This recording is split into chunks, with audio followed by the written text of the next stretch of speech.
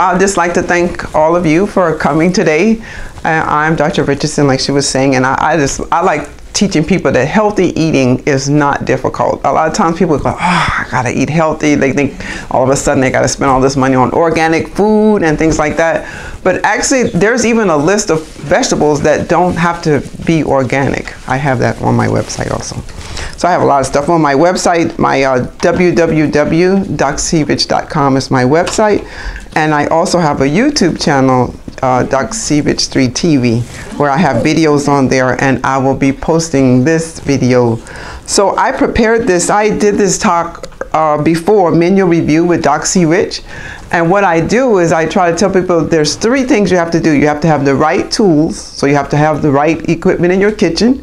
You have to have the right foods, and then you have to have the right plan. So if you know, say for example, you know you have a late meeting and you'll need to have dinner, you can have something already in the refrigerator that you just have to then come home and just pop in the microwave and serve dinner within like 15-20 minutes. So when it comes to having the right tools, that's like a sharp knife, because you're less likely to cut yourself if your knife is nice and sharp. You want to have a cutting board. I have one here. I listed basically the basic things that you need, the bare minimum. A large spoon, like a slotted spoon, and a solid spoon. And then you want to have a set of mixing bowls. That way you can, if you're preparing salad or whatever you're making, you have a bowl that's big enough to mix all your ingredients together, and then you put them in a smaller container. A box grater. Anybody knows what that is, a box grater? Box graters are real handy because you can grate or slice on them. And if you don't have a food processor, that's another way to like. Little mini ones? Yeah, they look like it's like a little square. Yeah, basically like a little cowbell. Yeah, and you can actually grate your vegetables. They have 3 different sizes for grating, and then 1 side for slice. So it's really good. To me, whenever you cut your vegetables or fruit in small pieces, that releases the flavor and the juices. And say you make a fruit salad, instead of having the big chunks, cut them in smaller pieces, and then the juices from all the different fruits kind of mix together, and it like makes its own little natural dressing. So, and then you could just put some dry seasoning on there, and then that way you won't add additional calories. The other thing that I have on here is airtight containers, and I like rectangle size because rectangle shaped containers don't take us up as much room in the refrigerator as a round bowl. And plus you can stack them on top, and like you can have your 1 entree in one and another entree in the second one, like that. So it's helpful when you have the airtight containers. And then of course you need a small can opener, and you need a stock pot and a little skillet so you can stir fry your vegetables. Now for the mid-level, I put, you can then have all those things that are basic, plus add a vegetable peeler and either a blender or like a mandolin. That's where you can do different size thin slices, or like that spiralizer that'll turn like zucchini into like pasta. I tell you, if you use zucchini or the yellow crooked neck squash, and if you grate it, if you pour pasta sauce over it, when you're eating it, it tastes just like pasta. But really, you're sneaking like vegetables in. The other thing is cauliflower. Cauliflower has a mild flavor, and it's white. So you can hide that in a lot of things. You can have a soup. If you have a regular soup, you can actually put riced cauliflower in there to like thicken the soup. And now the soup is more hearty, almost like a full meal. You can get full. Instead of having a watery broth, you can actually thicken it with the riced cauliflower. So like, and somebody mentioned quinoa. Quinoa is really good. Quinoa is actually a seed, but when it gets wet, it fluffs up. So people use it like it's like in place of like rice or something like that. So that's really good. And then optimal to have a good quality food processor. I don't know if you have a food processor, that makes it so easy. Quick salad that I like to make is cucumber salad. Like instead of having to wash lettuce leaves and cut them up and everything like that, you can take a cucumber, cut it the long way, take a teaspoon and rake all the seeds out. and then run it through the food processor. And you're talking about now you have shredded, grated cucumber, then you just put your tomatoes and your other salad ingredients in there, and you can have a really quick salad. And plus fresh cucumber, it just tastes and make your kitchen smell good too, so that's really good. And then you want to have things like stainless steel bowls. I have some airtight stainless steel bowls, and I found that the vegetables tend to stay fresh longer in the stainless steel bowls. So now I've seen sets of stainless steel bowls. Like I saw some at Sam's, and I also saw some at Home Depot of all places. I think they got it in for Christmas. But you can find stainless steel bowls that have airtight lids, the plastic lids, and that's really good for keeping your vegetables fresh. I found that they stay fresher longer in the stainless steel bowls. Another neat gadget is the immersion blender. I don't know if you've ever seen those. People call it like the boat motor. It's like a little blender on a stand. So you put it in there, and you can say like you have your soup.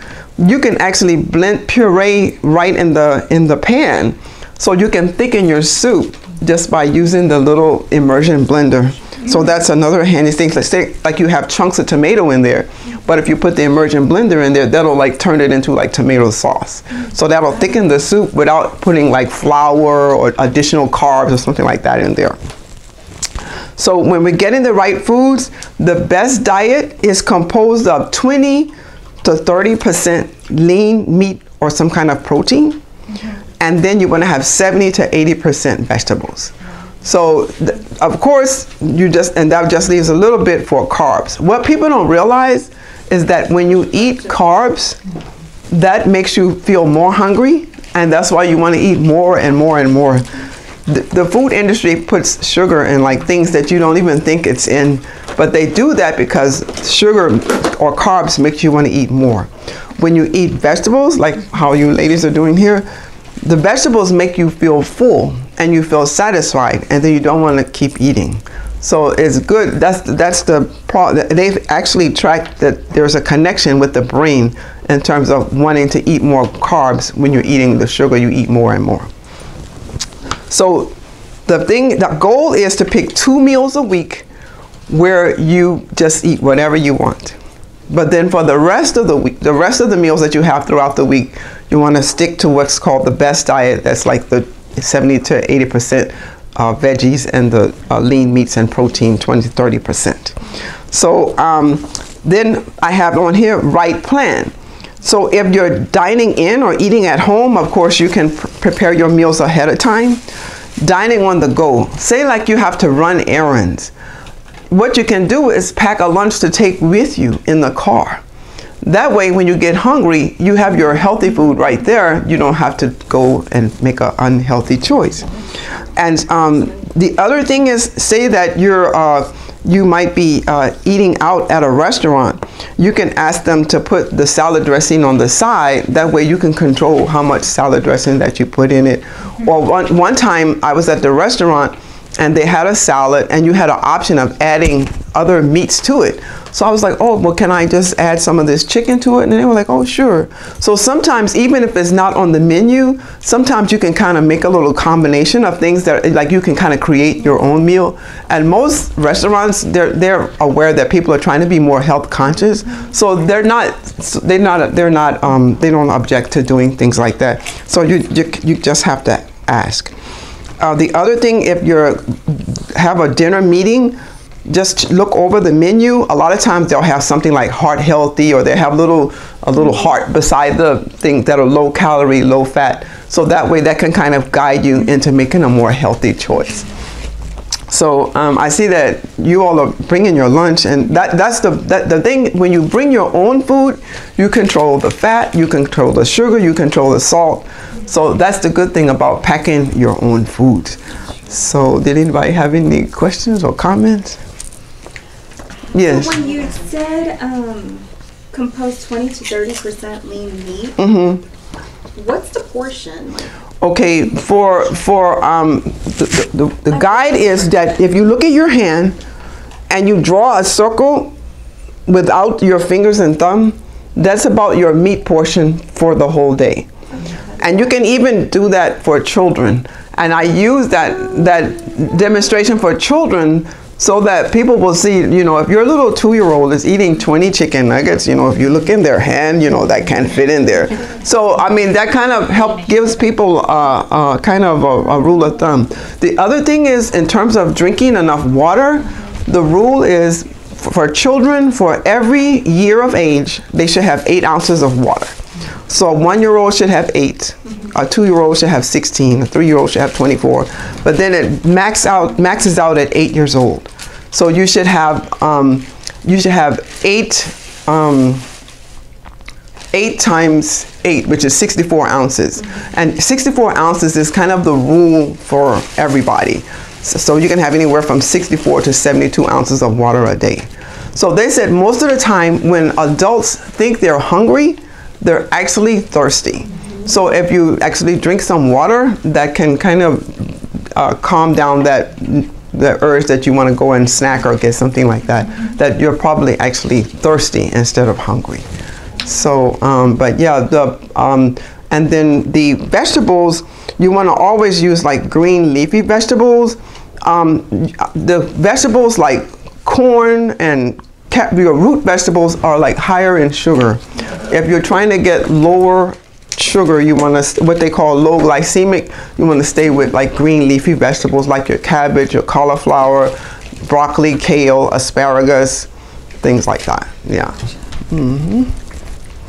And there's a really good recipe for a cauliflower pizza crust that's completely cauliflower. See, some of the recipes, they also have flour in them, but I found a recipe that's completely cauliflower. It's just like cauliflower and cheese. It's really good, and it tastes really good. I did a cooking demonstration for some people, and they were amazed that it tastes that good. But so it does, yeah. Yes. So, even though we're kind of just focusing on like the busy mom, young professional life.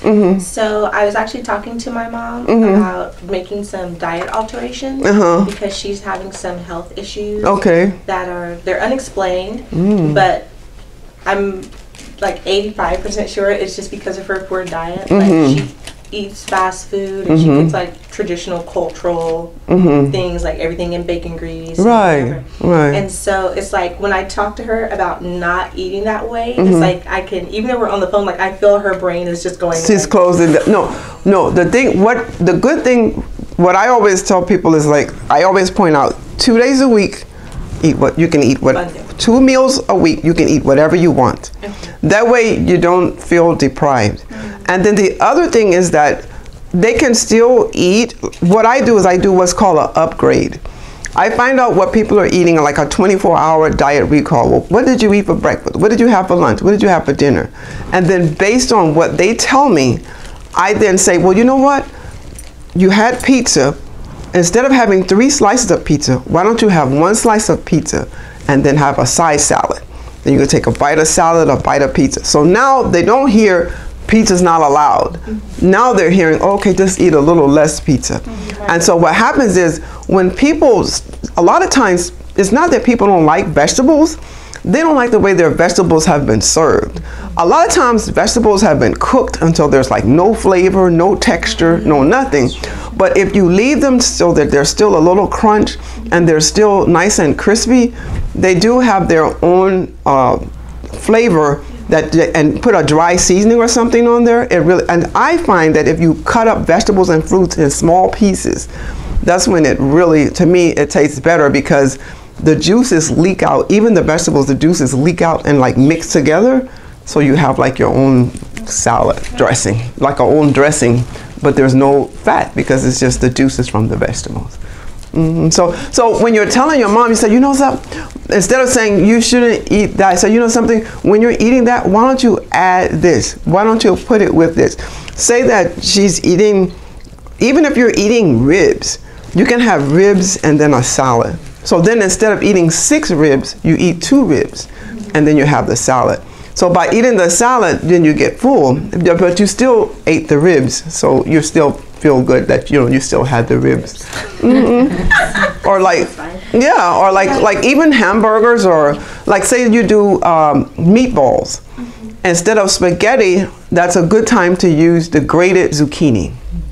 So you can grate the zucchini and don't even cook it. Just leave it raw and pour the hot pasta on there and the cut up meatballs or the meat sauce. And when you're eating it in your mouth, it tastes just like pasta. You can't tell that it's not pasta. And you can even put zucchini in soups also. You can add that to a grated zucchini to a soup, because I'm all about hearty soups. If you have a hearty soup, that can be a filling meal for lunch. I have these little glass containers that have lids on them. They hold like 2 cups. And so like this week I needed 4 days for lunch. So I just I made the soup, and then I divided it in these glass lids and put the glass bowls and put the tops on them and stored them in the refrigerator. Each morning when I needed my lunch, I just grab one, make a sandwich, put it in the lunch container, done. Yeah, so it's that way it's faster that way when you do it. Have it cooked ahead of time, and then say like you have it all ready. You come home for dinner. Like I leave my vegetables, when I chop them up, I don't cook them until it's time to heat them to eat them.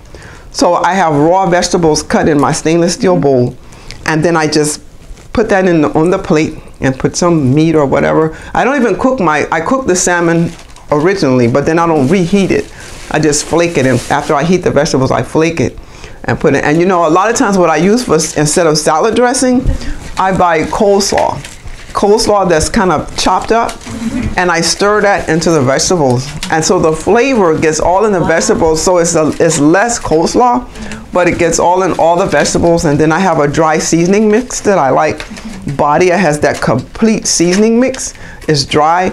If you sprinkle that on your vegetables and then microwave them, it kind of steams them, and it tastes really good. So I just do things like that because, you know, when I get home, it's like I'm not trying to pull out a lot of pots and start cooking everything, but you just spoon the vegetables on your plate, and you have your meat already cooked. You can rotisserie chicken. That's a good thing, because one lady said, "Oh, rotisserie chickens are salty." I said, "No," and this one lady said, "No, get them from HEB." I guess that's why I never thought they were salty, because that's where I get mine from. So a rotisserie chicken is good because you can have some for dinner, and then in the next day you can slice it and have some chicken sandwiches for lunch, or you can make a chicken salad, you can make a little chicken soup, just whatever, but it's already cooked, so you just get it. And the other thing I tell people is the salad kits that they have in the store. If it's like kale in it or broccoli in it, or you know, like the broccoli slaw mix, you can actually, instead of eating those cold, you can actually heat those.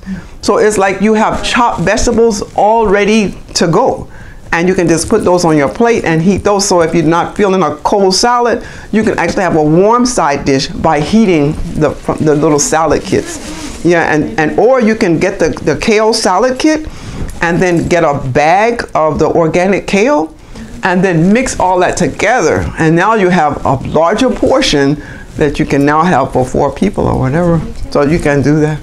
I do all that kind of stuff. How long would you recommend? Because you said it's all about cooking the vegetables correctly. How long would you think? Because sometimes I do that, overcook it, and I just kind of just more or less eyeball it, Right. So, because I either steam it or I'll roast it. Most of the time I roast them. So how long do you recommend? Well, what the key is, just watch the color of the vegetables. Okay. You want the color to still be bright and vibrant. If the color is still bright and vibrant, then the flavor is still there. Once it's all limp and dull looking, that's when it's not going to taste good.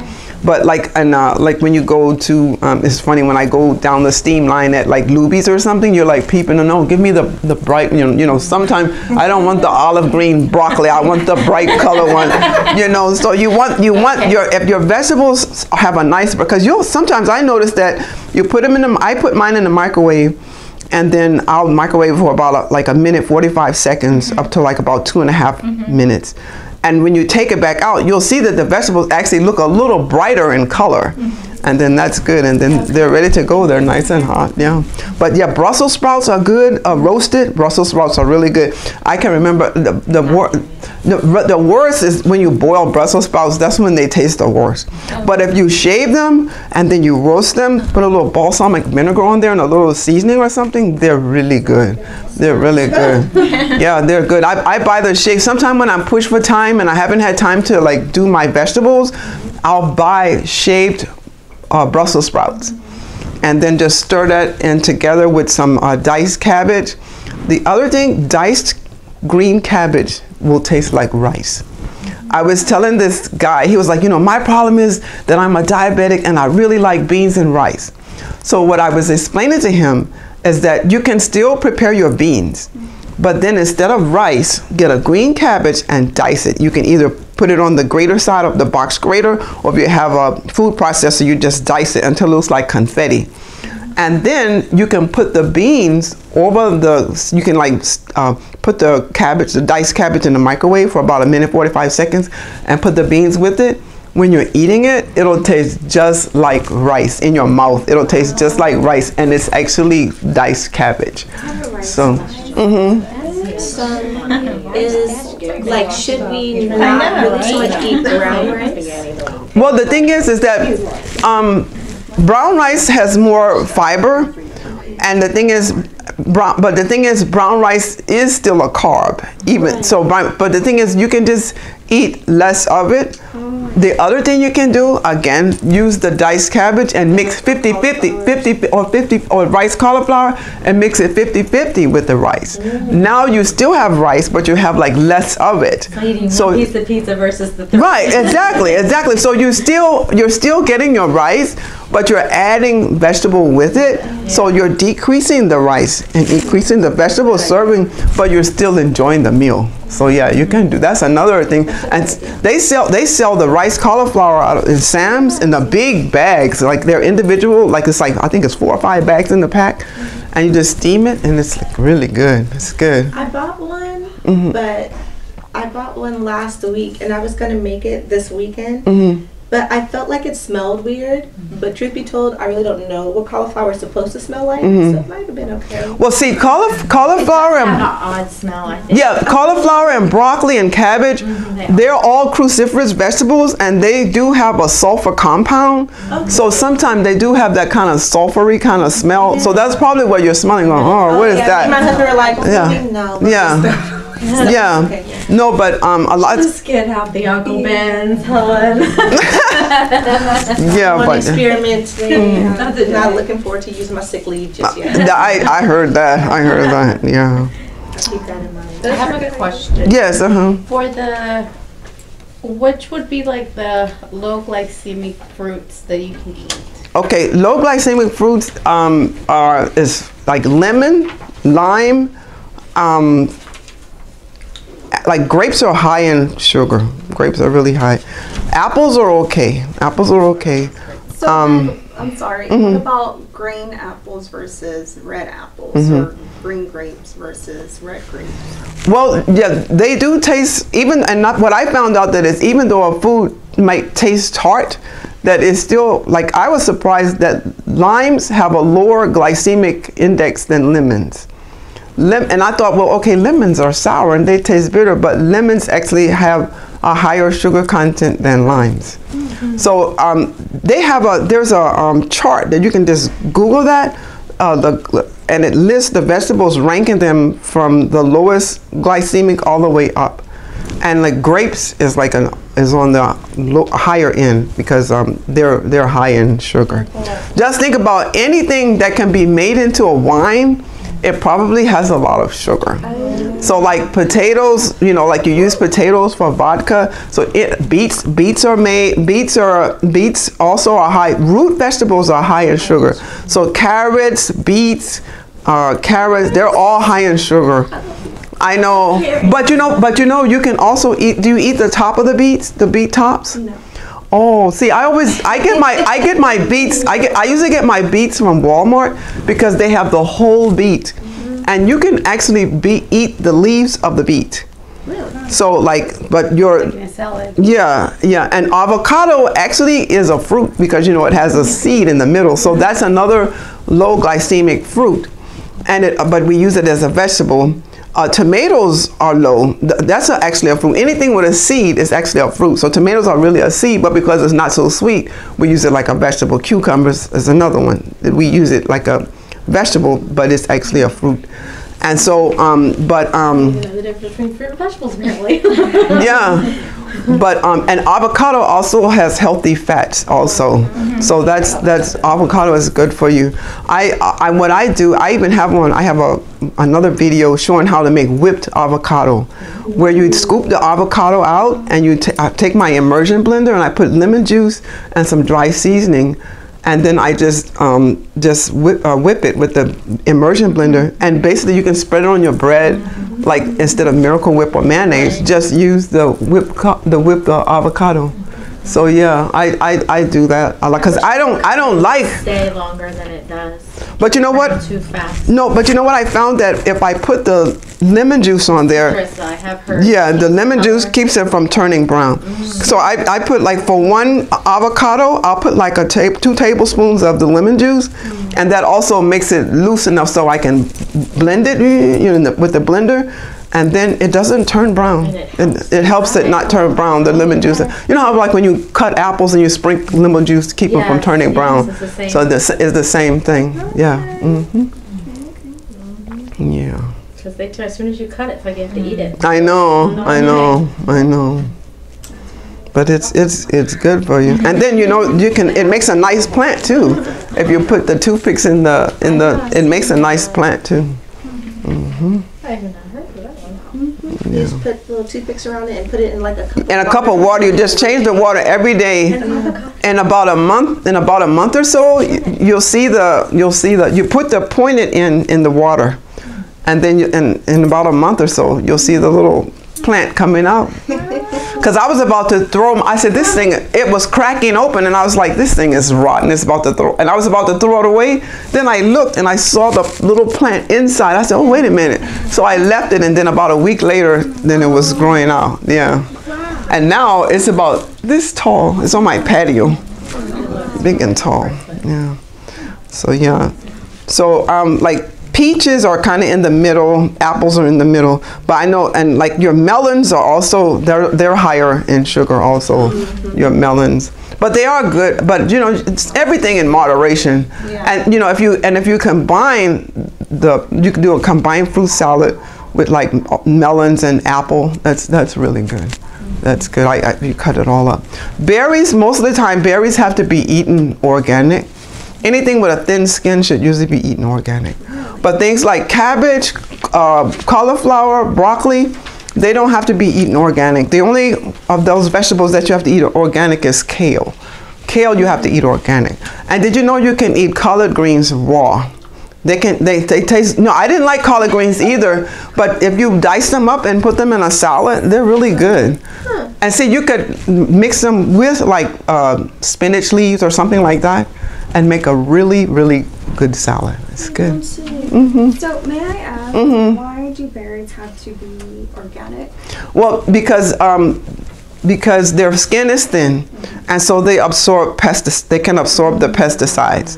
But if you eat something like kiwi or something like that has a thicker skin, then you don't have to worry. Or like pineapple, you don't have to worry about that because the pesticides don't penetrate. There's an organization that puts out a list of foods every year that can be the produce that can be safely eaten that's not organic. They call it the dirty dozen and the clean something. Yeah. They have that on it every year, and they put that on there. And I have links to all this stuff on my website. Yeah, I have it on there. Yeah. I know because to buy everything organic can get really pricey. Yeah. It does. Adds up real quick. Adds up real quick, so that's good to know. See, like tomatoes have to be organic, but tomatoes, because of the thin skin. So basically, the rule of thumb is if it's a thin skin, that probably has to be eaten organic. But it has a thick outer coating covering oranges and things, then it doesn't have to be organic.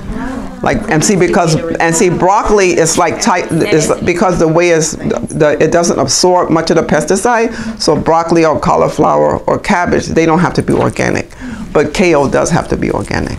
So when I make my what I call my vegetable blend, the only thing I buy organic is the kale.